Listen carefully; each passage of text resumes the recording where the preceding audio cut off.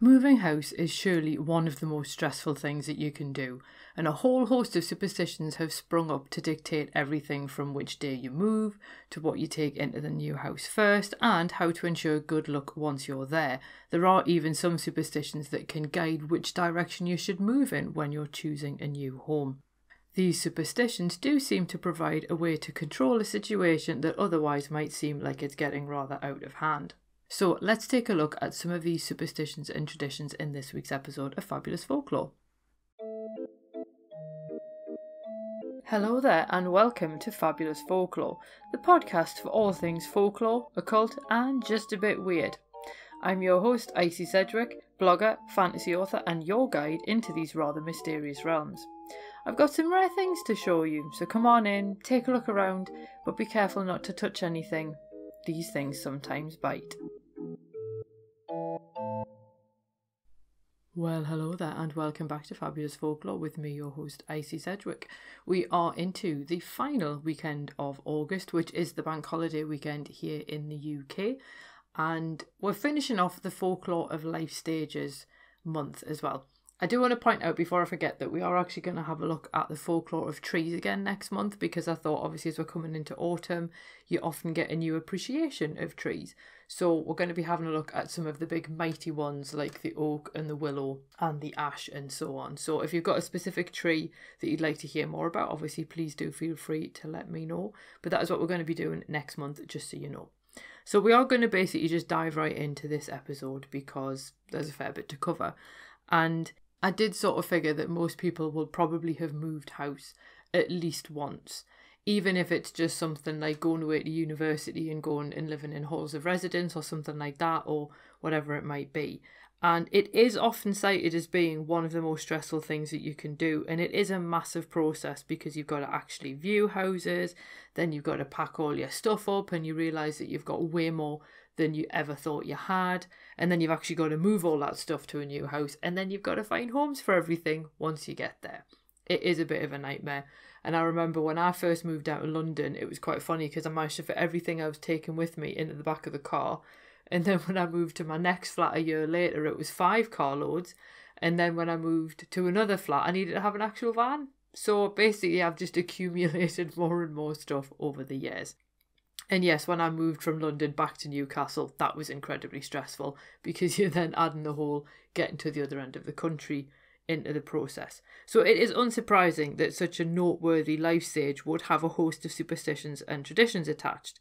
Many cultures do have different approaches, but in this particular episode I have chosen to stick to ones from the British Isles because I could actually verify them, but it's also a lot of these have then spread to other places as well. So I did find some of them among superstitions that people in the US follow and Australia and so on as well. So hopefully there'll be something familiar in here. And I did decide to try and verify some of them, but also collect new traditions by asking the question on Twitter. And I literally just asked, did any of you follow any traditions or superstitions when you moved house?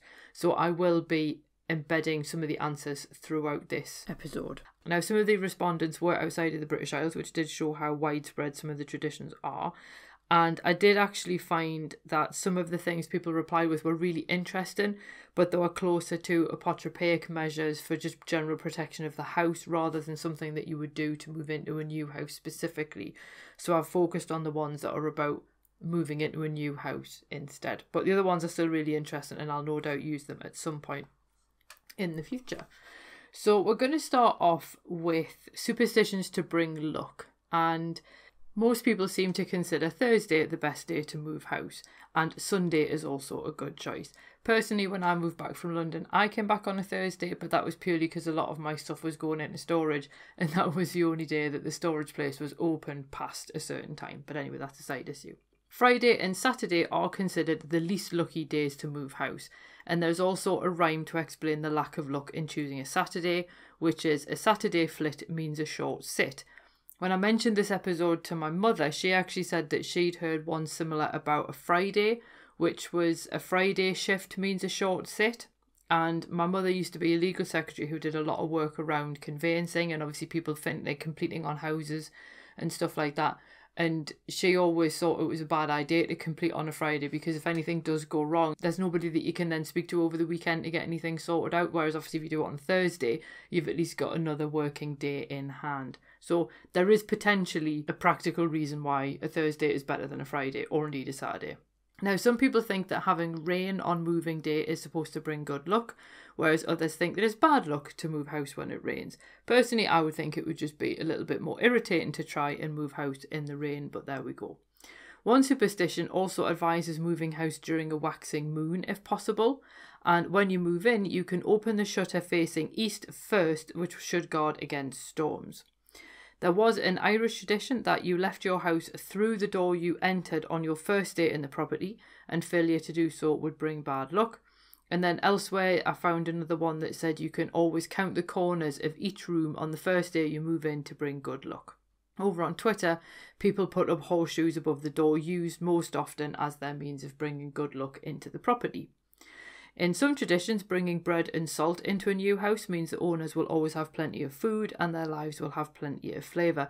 And indeed, you may have remembered that particular tradition because it's actually used in It's a Wonderful Life. And another tradition recommends taking bread and salt into each room. And some people also recommend using coal, which brings warmth, and then salt to represent life's flavour. But Coraline Daniels says that you should actually throw the salt into the house before you walk in to drive out evil spirits. Bearing in mind she was writing in 1903. Elsewhere, people scatter salt in each room to deter evil spirits. And I should point out that one respondent on Twitter actually said that they used to hear indistinct chatter downstairs during the night, which always seemed quite joyous. They then mentioned this to someone who unfortunately scattered salt in the house, and now no one has heard the chatter since. So you do have to wonder what exactly has been moved along, shall we say, by the use of salt. Now, there were quite a lot of responses around moving house and broomsticks. And essentially, the whole idea is that you're supposed to leave your broom in your old house and then buy a new one for your new house. Now, some people say this is because brooms get attached to houses. Other people say that you don't want to take old dirt, both literal and figurative, into a new house. Now, apparently this does only apply to brooms used for cleaning, whereas those used for magical purposes are quite happy to move house. Now, when I did ask about these superstitions on Twitter, one respondent did actually do this. They did get rid of their old broom, bought a new one, and actually tossed the new broom into the house first. And as well as leaving the old broom behind, Coraline Daniels also advises burning any dishcloths or cleaning cloths, because that way you won't carry bad luck with you from one house to the next. I did find another one that said that you shouldn't take mops from one house to the next, and I remember I used to, obviously I've got like a mop with a detachable head, so I would just throw the old head out and get a new one for the new flat. But I think again that was more just the fact I was like, well, I'd quite like to use a new one on the nice clean floors rather than my old nasty one. Now, a related superstition actually directs you to burn your old broom in the corner. Obviously, the superstition does actually recommend that you keep watch over it, which is probably quite a good idea, as you don't want to burn down your old house as well. But the idea is that you shouldn't move the old broom with your household furniture, or it will only bring a lack of success. And William Carroll advises that you should actually throw a broom over the house before you go inside to bring good luck. Now, obviously, that's going to be much easier if you have a bungalow, but if you're, say, moving into like a 4th floor flat in a massive block, that's going to be a little bit more difficult for you to achieve. One of the really strange superstitions that I came across, and this was a much older one, is that you shouldn't take your cat with you because she'll only bring bad luck, and if you leave her behind for the new owners, she'll bring them good luck instead. And Randall V. Mills guesses that this is because the cat knows the mouse holes in your old house, but she doesn't know them in your new house. And all I can say is don't do this. Take your pets with you. For one thing, your pet is a member of the family, and secondly, there's no guarantee that the people moving in want your cat. So please take your cats with you when you move. Coraline Daniels actually advised that you should throw something alive into a new house because the first to enter is the first to die. She suggests an animal, but I would say this is a tradition that we can probably safely ignore because in a lot of cases, the first person into a house will be one of the removal men. So I think that we're probably safe to say that one's nonsense. So this is all about taking things into the new house or throwing things into the new house. And there is a lot of the folklore around gifts for the new house, so things that you should take into the house to guarantee what you'll then have in future. And William Carroll says that you should take food into the house first so that you'll always have food in the home. And then he also says that your first visitor should bring cake, so life in the house will be sweet. I would say that any visitor should bring cake, but I have an incredibly sweet tooth. Another superstition actually disagrees with Carol and says that you should take a Bible into your new house as the first item. And indeed, one Twitter respondent actually said that a Catholic priest came to their house and did a house blessing. Now, it is always a good idea to bring gifts for the house spirits in your new home, and some sources recommend common items like bread, honey, cream, salt or wine. Others recommend that you can light candles, and one respondent did note that she used sage to cleanse the house from top to bottom. Now, Althea Sebastiani makes the argument that it's actually a little bit rude to do a smoke cleanse in a new house because obviously the house spirits were there first, and cleansing to get rid of them could be counterproductive. It could either annoy them because they might see that as being a bit rude, or it may move on some of the smaller ones that actually weren't going to be problematic anyway. She does, however, give suggestions for a gentle cleansing that's a good way to introduce yourself to the resident house spirits, so I will link to that article below if that is something that you're interested in doing. One Twitter respondent actually said that they put out bread with milk and honey at night to entice a good spirit to move in. And another respondent, and I love this because there's a picture, noted that she made her own Sheila Nagig to ward off evil spirits. And it was a very, very good Sheila Nagig, and I just thought that was quite cool. And one of the other respondents hung a gargoyle outside the front door, so it was quite cool how many people sort of put things up outside or in the house sort of to chase away harm.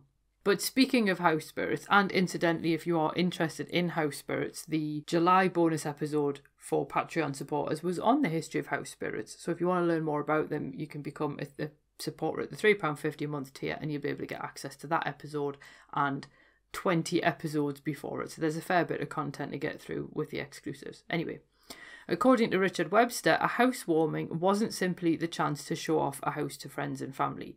It was actually a ritual that involved the house spirits. And when people moved house, they would take embers from the old hearth to start a fire in the new hearth. And this was actually the means by which they took the spirits with them to the new house. Now, I should point out that not all house spirits are particularly helpful, and in some legends we have the brownie, which is also known as the hob in Northern England, and these creatures might leave your kitchen and indeed other parts of the house in disarray if you've left it neat and tidy, but if you leave it in chaos, they'll straighten everything up for you. Personally, I can't see the problem with the latter, but for some, brownies were hard work to have around, and you could persuade them to leave by giving them a gift of clothing. Yet despite this, Donald Archie MacDonald actually notes the existence of an entire Scottish story type around moving house, and it's categorised as F30, and in the story type, a farmer moves house to escape a brownie, only to find it sitting in the back of the cart. Other versions do exist in which families seek to escape glaistigs, bocans and other supernatural creatures, and in some stories the creature actually arrives at the new house before them, not just travelling with them. Now obviously this does contrast with the rituals that ensure house spirits go with you, but it also attests to the variety in tales associated with house spirits. And of course there is also the idea of the house itself as a defined space or entity, and I really like the Twitter response that said that they did lots of cleansing and lots of talking to the house. I narrate things to my house a lot, especially in the beginning when I'm getting to know a new space and establishing that sense of trust and safety with my surroundings. So I'd say stuff like, all right, I'm going to sweep the floors. So here the respondent is forming a dialogue with the house while they clean as part of the settling in period. Now, how do you actually choose where to buy a new house? Well, William Carroll actually suggests a good rule of thumb, and I quote, "When you hear the call of the first turtle dove of spring, the direction from which the sound comes will be the direction in which you will move," end quote. Now, that might be a little bit difficult to do if you don't have turtle doves in your area, or indeed if you want to move some time of the year that's not spring, but it's worth bearing in mind. And as for selling houses, there was also a tradition that you could follow for that as well, because one of my Twitter respondents said that they'd actually buried a statue of St. Joseph to help the old house sell, but they did note that they forgot to dig him up again when they moved. Now, other traditions among the Twitter responses in particular were harder to quantify, and one person said that they were always too stressed to worry about superstitions, but they did have a tradition of having a chippy tea in the new house on the first night, which is a mighty fine tradition indeed.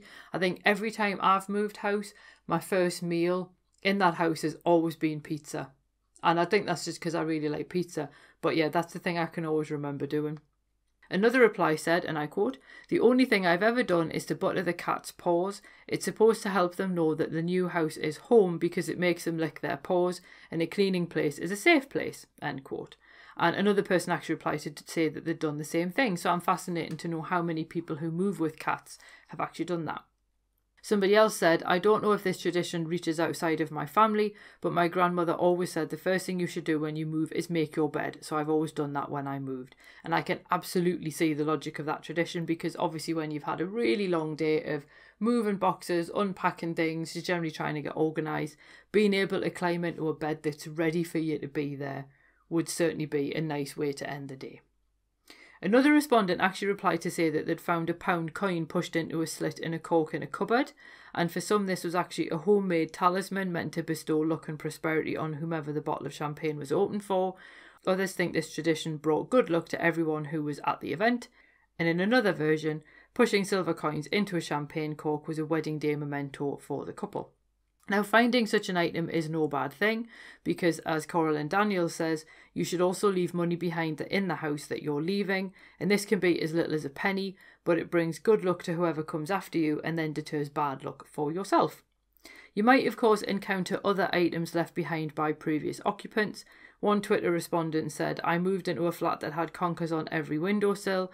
I lived in fear of whatever demons it was that they were warding off. Turns out it was against spiders. Bin the conkers." Now, obviously, we did talk about the conker practice last year among the autumn superstitions, so there is that episode if you're interested in knowing more about deterring spiders with conkers. Incidentally, in one of the flats I moved into, we discovered that you could actually get into this weird crawl space in the roof through a cupboard in the upstairs bedroom. It was very, very odd. And in there was just this weird collection of stuff. Like I think there was a Sky TV dish, there was an empty first aid box, there was a high-vis vest. It was just people had obviously just shoved stuff in there that they didn't really have any use for, and there was just this massive accumulation of just random nonsense. So I don't think any of that had any folkloric meaning, but I just thought at some point in the future someone will find this and just think, what on earth?